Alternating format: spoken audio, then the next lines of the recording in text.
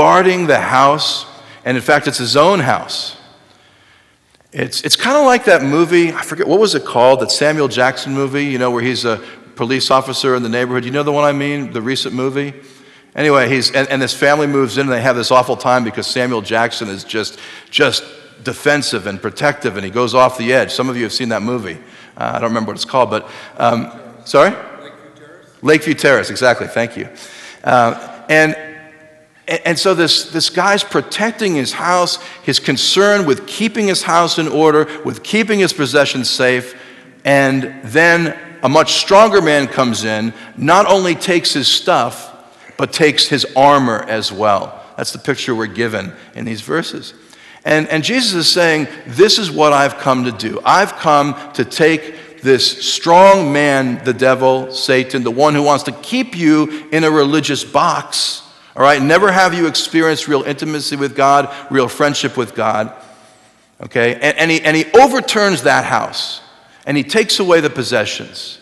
And he says, Jesus is not saying he's a bad robber, but he's saying he's stronger than the strong man. He's stronger than the one who wants to keep us in that self-contained box, never experiencing real intimacy and friendship with God. And then he says, look, you've got to choose one or the other. Verse 23, he who's not with me is against me. He who does not gather with me scatters. You're going to be on one side or the other. There's no more fence sitting allowed. You either got to fully lean on, as Marianne was saying, fully lean on God and community and stick together, or try to hold down your fort, or try to hold your possessions. Try to hang on and see what happens. Lean on God, lean on the community of believers, or try to stick it out on your own. Try to guard your own house, your own self, your own life, your own stuff, your own future. See what happens. Then he goes on and tells the story of the wandering spirit.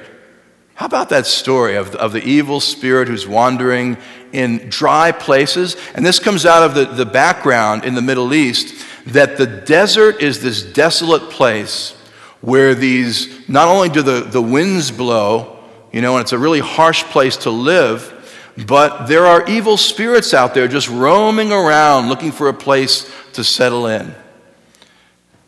And so he tells the story of the wandering spirit. And I guess to translate it into our time, suppose you had an apartment that you owned, and you were renting out this apartment to some tenants, and maybe you have several of them, and the rent checks are coming in on time, everything's going well, they're good tenants, you check periodically, things are going well. And then you take a vacation, and you go away for a couple of months. And when you come back, you're expecting those rent checks to be there. And when you get back, you find that there are 2 checks missing from this one apartment. They've stopped paying their rent. And so you get alarmed and try to find out what's going on by making some phone calls. You can't get any answers, so you make the 3-hour drive to the place where you own the apartments. And when you get there, you open the door to the apartment, you let yourself in because nobody's answering, and you find that there's a guy living there. But it's not your tenant, it's a squatter. And he's come in, he's in there, things are kind of messy because the electricity's been turned off, the water's been turned off. Your tenant just left the house empty, and the squatter came in. And so you deal with the squatter, you get the police, you find them, they contact social services, they find them a shelter, and you get your apartment all cleaned up, you list it with a realtor, and you go back, drive the 3 hours back to Oxnard. And you don't think about it for a few weeks. And suddenly you get a call from the police that the neighbors are complaining about the people living in that apartment. And you're like, what people live in my apartment? There's nobody living there. You go back up there, and you find not only has that guy come back, but he's brought 7 of his friends. And the place is totally destroyed, and the toilets aren't working, it's just garbage everywhere, they've broken the drywall, it's just nasty. Well, this is what Jesus is saying here. He says, if you deal with evil by simply correcting the one thing and then leaving the house empty, guess what's going to happen? That's going to come back 7-fold, and it's going to smack you in the face, and it's going to destroy you. And it goes to the way we deal with sin and evil in our lives, in our communities, in our families. That we can't just, the religious response to evil is to modify behavior, is to deal with the one thing but never put anything else in its place. And that's some of the model of this ministry, Reality Changers, that we're starting. We're saying, guys, don't go down the path of gang and drugs and all that, but we're going to give you something better in its place. And for us, as Christians, how does that translate? It means that when we deal with sin in our lives, when we deal with evil, whether it's demonic, spiritual, or whether it's just simply our own sinful nature has gotten control of us, we not only have to deal with it by repenting and removing that bad behavior, we have to put something far better in that house. There's a wonderful little booklet called My Heart, Christ's Home by Robert Munger. It was written probably 30, 40 years ago, and it talks about how we can invite Jesus into every room of our house, our life. And Munger talks about the intellectual part and the emotional part, our relationships, our finances, how we treat people that are different than us, justice and compassion. And if we pay attention to those things and look to the Lord every day and invite Jesus into those areas of our lives and focus on Him and lean on community knowing that we can't do it alone, our house is going to be filled with guess who? Jesus. And guess who's not going to have any way of getting in?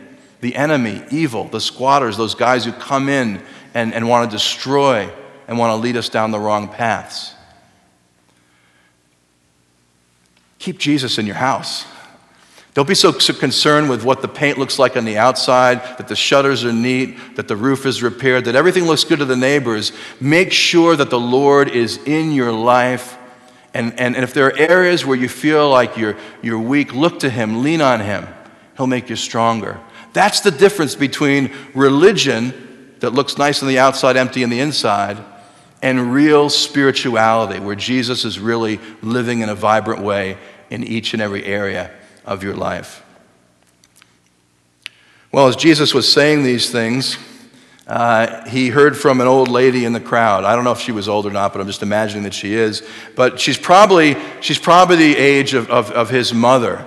And his mother is probably about, old in those days, 45 or so, and not so old now. And this woman says, "Blessed is the mother who gave you birth and nursed you." What was she saying? She's saying, man, I would love to be your mother. I recognize what you're saying is true. I would love to be able to take credit for giving you birth and nursing you and raising you. You're awesome, Jesus. And Jesus comes back at her and says, far better than taking credit from me, far better than being able to say he's mine, is the one who simply hears the word of God and does it. And that's what I want to leave you with today. Far better than the one who says, I'm a Christian, is the one who has that relationship with God and who looks to Jesus every day and who invites Jesus into every room of his or her house. And so I'd encourage you to make your heart Christ's home and to give over to him and to let him into those areas of your life where you're really struggling, and to lean on your brothers and sisters in Christ, because we can't do it alone.